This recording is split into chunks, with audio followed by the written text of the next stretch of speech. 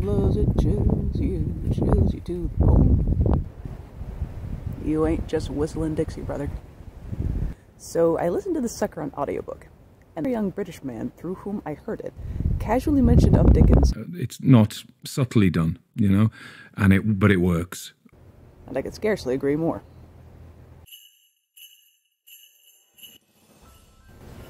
Salutations, fellow readers, writers, and killers of time on YouTube. My name is Martha Jones, and I am here once again at Dickens Fest to more scenically use the androgynous sounds of my voice to share with you a few words about The Chimes, a Goblin story, written by Charles Dickens in 1884. If you are unfamiliar with the story, it is one in which boy meets girl likes boy pretty good, boy proposes to girl, and on New Year's Eve, girl makes a hot tripe dinner with which to butter father up while asking permission to marry. Father, the point of view character, is Toby, also known as Trotty, because his main hustle is carrying things to and fro for comparatively wealthy people. Toby is also a sprightly old man with a gentle soul, who finds comfort in the steadiness of the church bells as he makes his rounds below their domain. But more often than not, he finds himself heartsick from the internalized classism foisted on him by rich guys who legit wish the poor would die and free up resources for better non-poor people.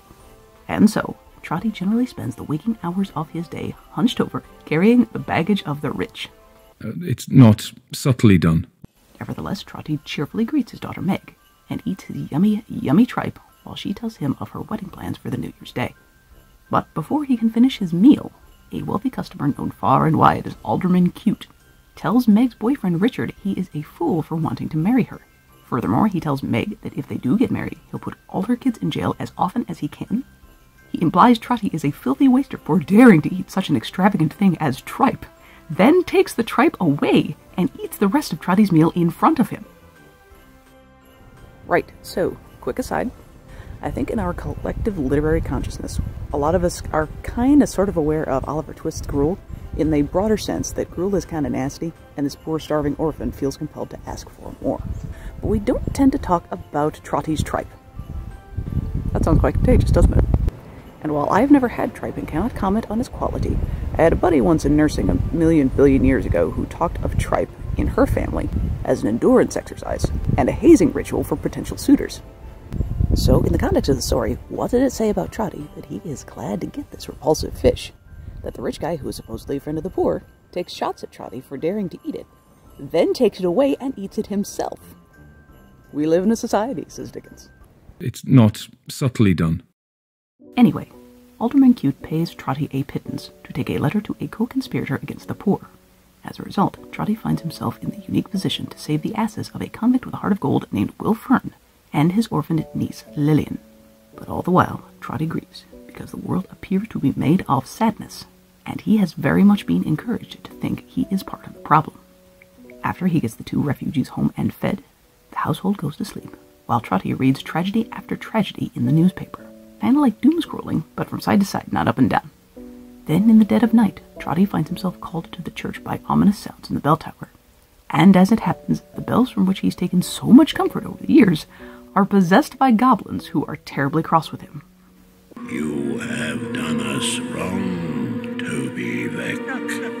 You have often given up hope and wished you were never born. After this exchange, these goblins take Trotty on an It's a Wonderful Life-style journey, in which he sees what becomes of his dear ones in the coming years if he's not around.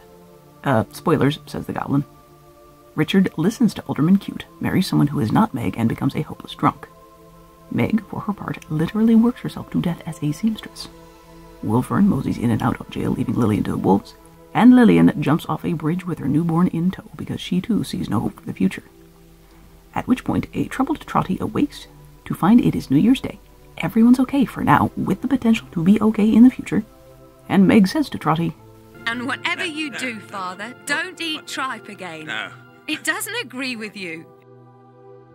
So, there is more of gravy than of gravy about you. Neat.